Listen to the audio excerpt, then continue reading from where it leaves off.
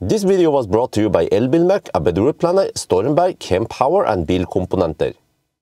Yo, what's up? We're now sitting in a Nio EL8, and in this video I'm going to show you guys how blistering fast it charges.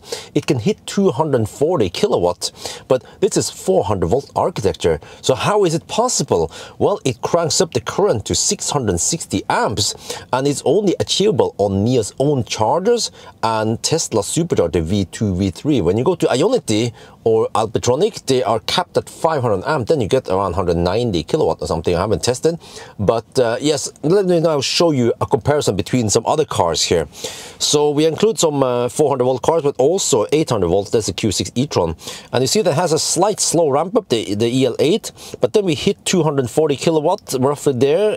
Unfortunately, this screen doesn't show you current or voltage, the Tesla screen, but wow, look at that. So it can actually maintain 240, actually going a little bit above it. Not sure if that is including some cooling or something else, but really impressive charging speed. Okay, it doesn't charge as fast as Q6 e-tron, but still faster than the iX and the EQS we have on the right side there, huh? Those are, yeah, you know, more expensive cars even. But okay, at around 30%, then it starts throttling a little bit, but it's still taking over 200 kilowatt. Really impressive on the EL8. And well, actually, right now, it seems like it even has a slightly flatter curve than the Q6. You see, Q6 is down to 200 kilowatt now. Okay, EL8 is also down to around 200-ish kilowatt. But this is what I've been talking for the longest time, that as long as the battery cells and the battery pack and the cooling or whatever is, you know, powerful enough or good enough, then you can actually have this nice and flat charging curve without having 800 volt hyped up architecture.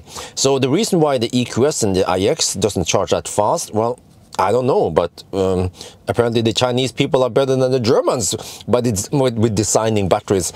But yeah, the Q6 is still in the lead now, 61%, and then EL8 is on a good second, and then the EQS and iX there are on kind of third and fourth, kind of a little bit battling back and forth there.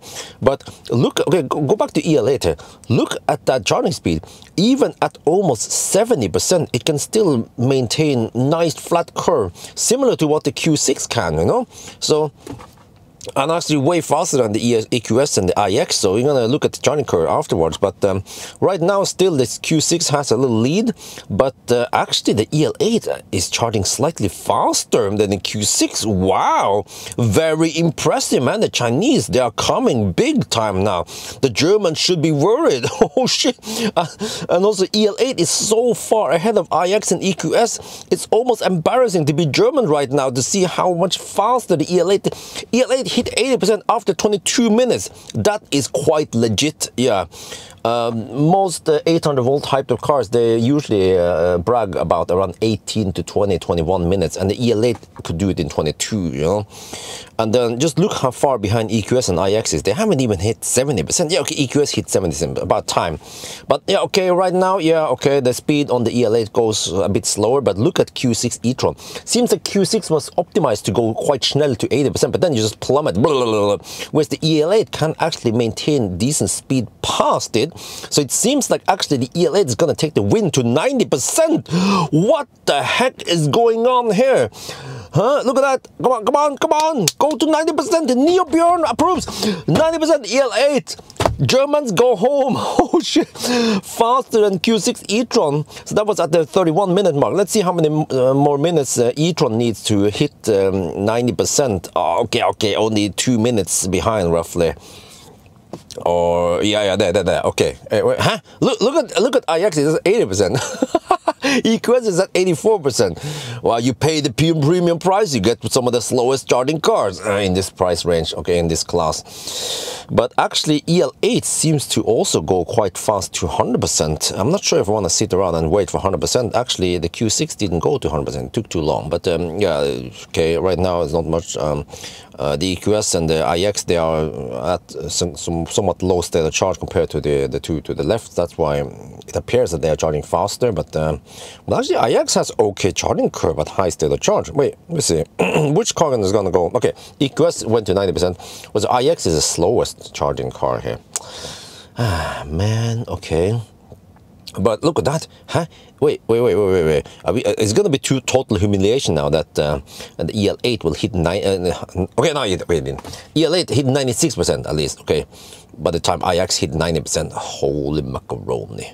Okay, but at this point, yeah, the EL8 goes quite slow, only 17 kilowatt, 16 kilowatt. Anyway, is this the time for the Germans to come back and win?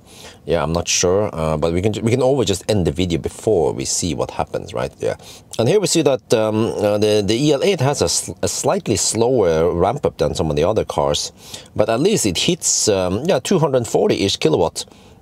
Q6 is faster, but it seems like the EL8 has a slightly flatter curve than the Q6, but they're kind of following each other like shadows. But then towards the end, you see here, wow, EL8 has flatter curve than the Q6, but also flatter curve than the EQS and the iX, yeah, iX, that was iX50. So, man, you know, in the past, I always thought that, oh, Germans, they're all about flat curves. Well, I think again, seems like the Chinese people they're making better and better battery packs now. So, yeah, that means that, you know, think about this. In the past, it was always about, if you want to get premium soundproofing, premium interior, you have to get German. And also, German cars like Fat e-tron, they have nice and flat charging curve.